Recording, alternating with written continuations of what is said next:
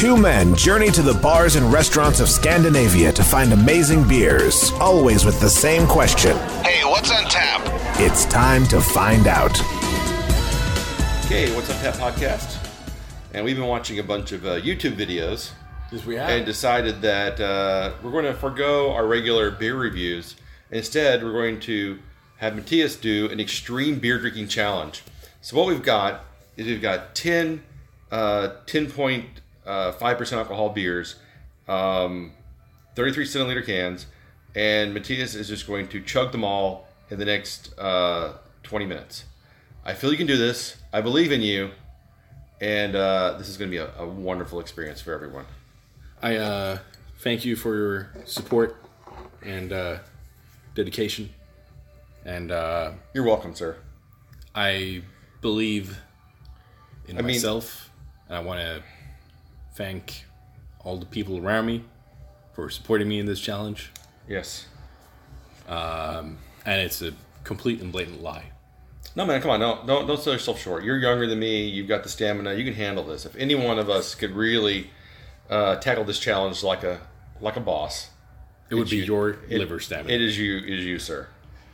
Well, I mean, I appreciate your confidence in me, but look, we have a lot of aboga here for you to drink, and I think that you can handle this. I'm sure I could. If only we had some Arboga. I know. Actually, what we really have is Eternal Darkness from Beerbliotek, which is a strapping, light, I would say a session imperial stout, coming in at a mere 11% alcohol by volume. Oh, yeah. It's a light, easy drinking, everyday kind of beer. Effervescent. Really just something you want to break out with the kids on the weekend, play some Kung in the backyard. And then some what? Kungen? Isn't that where you throw the sticks and you knock over the other sticks? Kub? K-U-B-B. K-U-B-B. Kub. What am I thinking? I have no idea what you're thinking. Anyway, Kub. So you play some Kub in the backyard and just, have a grand old time. Knock sticks over, drink beer. Yep, take sticks, knock over the sticks, and have barbecue. Yep, that's the way it goes. Oh yeah. So what happened was I bought a bottle of Eternal Darkness in 2016. Yep. It's been sitting in the back of my beer closet for a while. I saw that the latest edition had just come out in Systembolaget, and I thought, you know what? I think it's time to bring out the old one, and compare it to the new one and see how it's aged over the past 2 years. Let's see what the difference is. Yeah. So the original one, it was best by, this is the old one, and that's the new one. All okay. Right. So 2021. Yep. And the latest edition is good until, I saw it somewhere. Bottom of the can? No. 2023, but I don't know where I saw it. But I know I saw it on the can somewhere.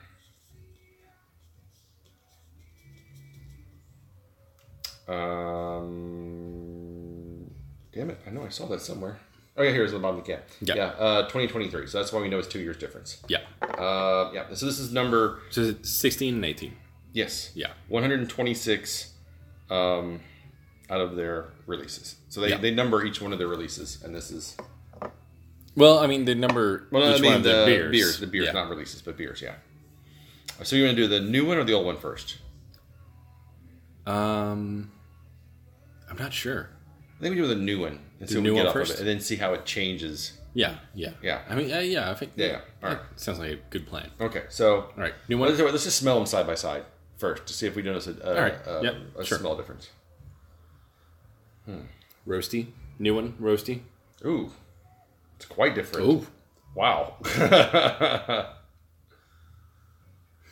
The first one is chocolatey and roasty. And the older one is... Older one almost like smells barrel aged. Yeah. It's a little almost medicinal smelling. Slightly metallic. Yeah, definitely. A huge difference in the smell. And but also, it's got like the really nice like, okay, so this comes back to the cellaring episode, right? Mm-hmm. So it's got that slightly oxidized smell. Definitely oxidized. Absolutely love in Imperial Stouts. And it almost smells like it's almost smells like peaty. I was gonna say it smells like it was a peat aged beer. It's like a peat whiskey barrel. Yeah, very very much like that. And also to note is the 2016 was in a bottle and the 2018 is in a can. Yes. Because they switched to, I think they've completely switched to only cans now. Yeah. So they don't do bottles anymore. All right, so there's a vast difference in smell. It was almost, I would say, two entirely different beers. If I didn't know better, I would say one was a peat aged barrel aged beer, whereas the newer one is much more roasted and chocolate. I did not expect that much difference in these. All right, so should we taste the new one? Yeah, I was seeing if there's any notes on the can, but there's nothing to speak of there. I mean, they've got the same name, same number, should be the same recipe. Yeah, no, I was just saying if there was anything that indicate what you should be tasting or anything like that. Oh. But there's nothing like that on the can. Just Eternal Darkness stout. Okay. Cheers. Cheers.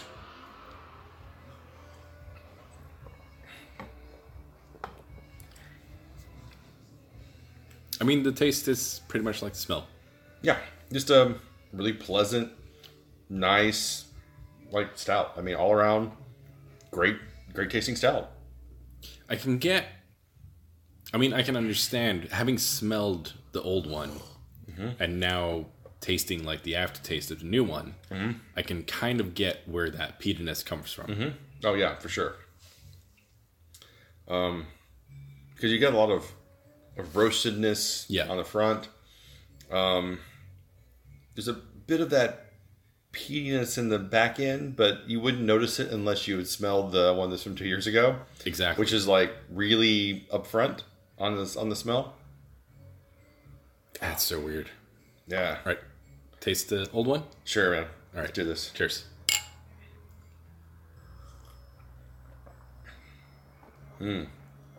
Wow. Tastes a lot like richer and fuller. Yeah, that is. And it really, really tastes like a peat whiskey barrel aged. I'd say it's more rounded, a little chocolatier. Definitely a whiskey peat aged flavor to it that I did not expect in any way whatsoever. No, that is crazy. That is quite intense. Yeah, I mean, I gotta say, because I love. I mean, one of my favorite Imperial Stouts is like peat whiskey aged Imperial Stouts. Mm-hmm. The old one is going to win this by far. Okay. But, so... Taste the old one again. The aged one. I shouldn't say old, but the aged one.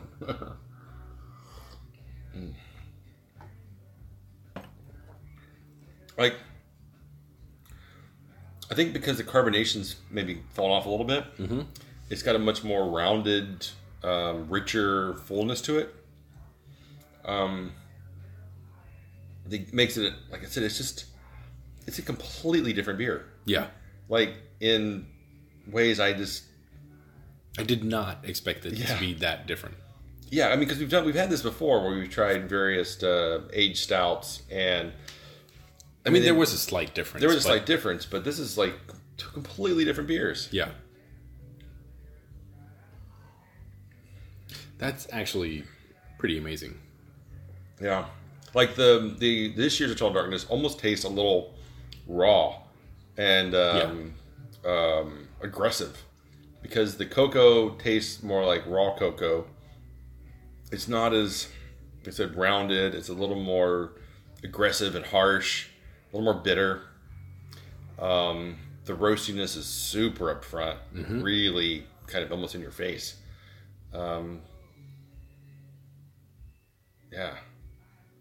And I mean, the H one doesn't have that aggressive roastedness at all. Mm-mm. So the aged one is almost like an aperitif. Yeah. Like you have with dessert at the end of the night. Maybe with a cigar or something, you know.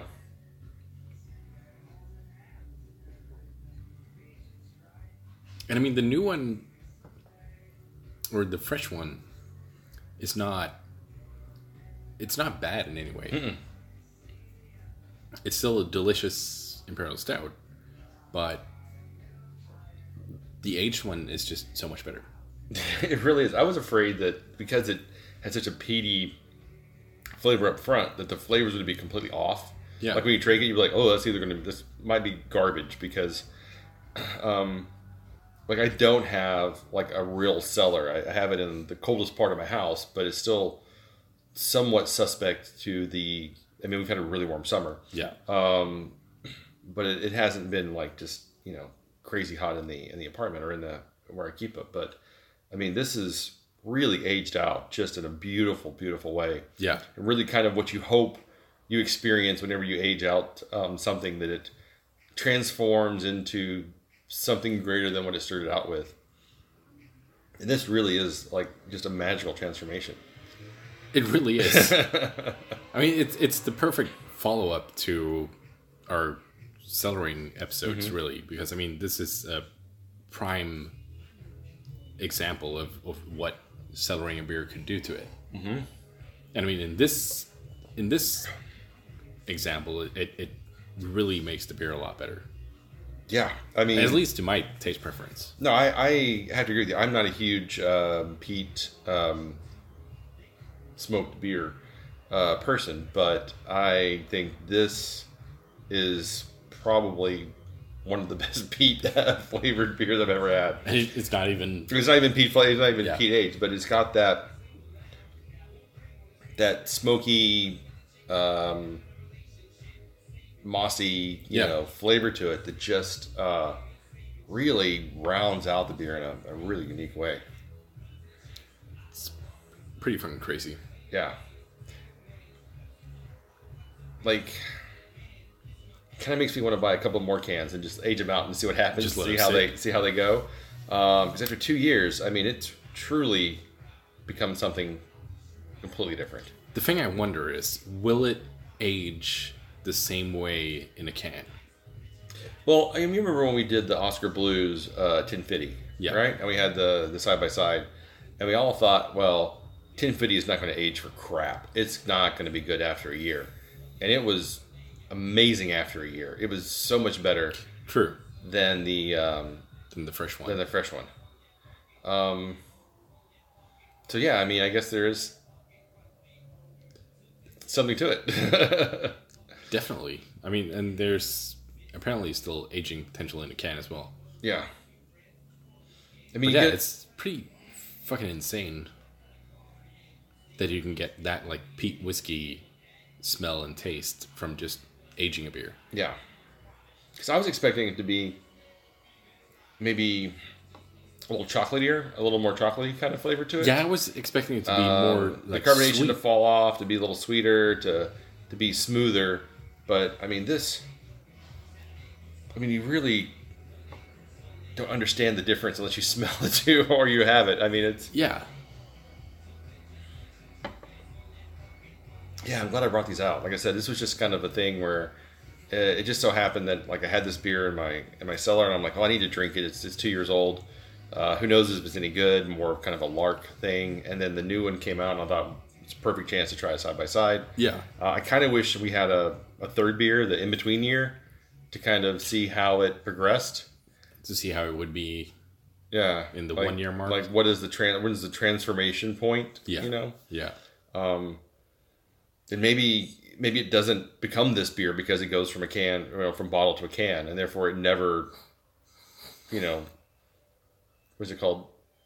Transtantiates.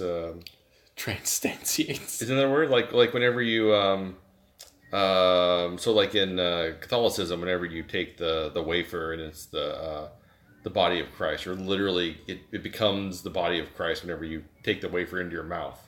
And whenever you drink the wine, it literally becomes the blood of Christ whenever you drink it, because it's transubstantiation. It's a real word. I'm just making this up. That's the idea behind the communion. Is you're taking the body and the blood of Christ, and therefore take it into you, then it becomes that. It just sounds like a fancy word for transform. Well, I don't make up the words. Catholics do. You can blame the Romans. Exactly. Okay, so should we rate these? I don't know. Yeah, I guess so. Feels like it's a really short episode. I know, right? This is our first 5-minute episode. Maybe not first 5 minutes, but yeah. It could be. Could be. So do you think that there could be more, because of the bottle, there was a possibility of more oxidation? Yes. Yeah, I mean, because the cap might let in more oxygen than a can will. And then I guess the filling process itself, and then the bit of air left in the top of the bottle, could also cause that to happen. So I mean, there might very well be a difference in aging these if you do it in a can or in a bottle. I mean, I can't imagine letting this sit till 2021. No, I mean, what would that be like? I mean, that would be kind of crazy. I mean, it's a really long time for. We should find out. We won't be able to now because we're gonna have to get a can and let that sit until 2023. Yeah, I guess we could do that. It's still available at Systembolaget, I'm sure. Yeah, probably. Wow, this is going to be hard to rate because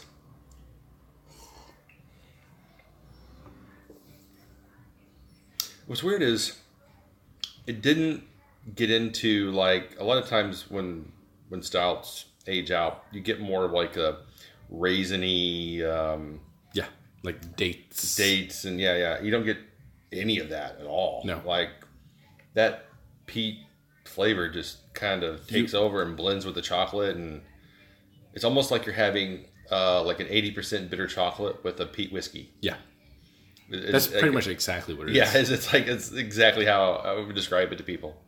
Whereas the new can, it's more like coffee and chocolate. Yeah, it's more like, and that could be what it is. It could be that the coffee is aging out into a peaty kind of flavor to it, or maybe the roastiness of the malts and maybe. Because I mean, there's coffee in this, right? I don't know. I don't think so. Water, malt, oats, hops, yeast. Yep, that's all it says. So there's no coffee. There's no barrel aging. Nope. I mean, with that fact in hand, it's quite an incredible beer from the start. Yeah. To be honest. I agree. Because I mean, the fresh can actually tastes a lot like coffee and chocolate. It does. It has a huge coffee and chocolate profile to it. And there's no cacao nibs or anything in it. Nope. Well, hats off to you, Beerbliotek. Yeah, they are killing it with this Eternal Darkness. If you get a chance to get a can of this, definitely buy one. It is top notch to begin with. Just a solid imperial stout across the board. But then buy like 3 or 4 cans and let one sit for at least 2 years. Because then you're gonna have a completely different experience. Yeah, let it age out over the next 3 to 5 years, and you're gonna have a real peat whiskey party. Yeah, I mean, it's going to be a definitely interesting time to try them side by side to see how it changes and evolves and matures over time. Definitely. Wow. Well, that was a interesting fucking experiment. Yeah. So I would give this a 4.25. The fresh one? Yeah, the fresh one, the 2018 4.25. Yeah.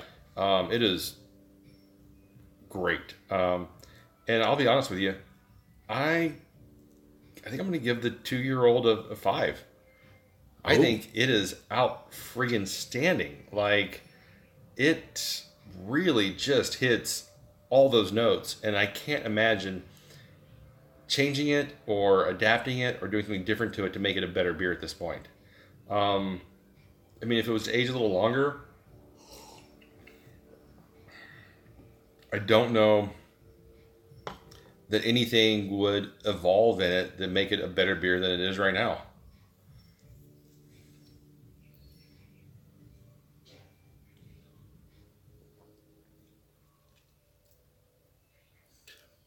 I'm gonna have to agree. I mean, I might actually one up you on that. I might actually give the fact that there's no adjuncts added to the fresh beer or to this beer in general, and be able to get that flavor out of it, I'm gonna give the fresh one a 4.5.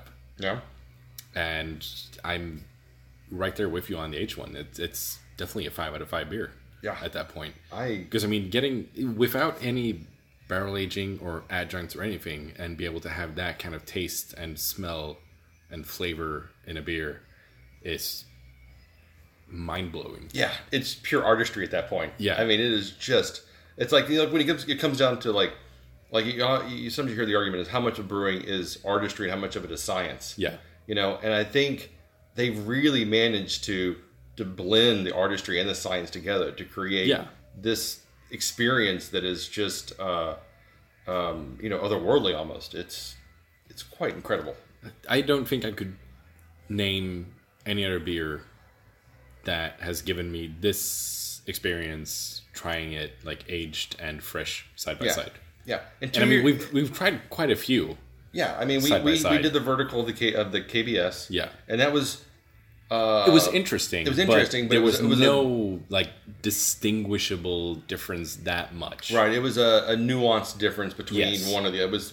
It went from fresher to more rounded, basically. Yeah. Same thing with the Oscar, the 1050. 1050. It went from, like I said, a little rawer to a little more rounded, basically. But this is a complete transformation. Yeah, into this is else. a completely different beer, a different experience. If you were to blindfold me and feed me both of these beers, I'd be like, okay, this is something completely different from this other thing. Yeah. And that's why I am just kind of a little agog at this. It's really something I wish you could share with other people. Like, we need more people here that can also try this, so we're not just crazy. I know, right? This was a fun experiment. Oh yeah, by far. This is probably the most interesting vertical that I've tried. Yeah, I definitely think I'm going to go online and order a couple more cans of the this year's Eternal Darkness and just put them away. Put them away. Yeah, and just see what happens in another couple of years, because if it becomes this in the can, wow, that's going to be a real treat. You're in for a treat. Yeah. Yeah, by far. Wow. Amazing. All right. Well, check us online at what'sontappodcast.com. Facebook, Instagram, YouTube, Stitcher, Spotify, and all your regular podcast places. Yep. And thanks for listening, and until next time, keep drinking, you dum-dums.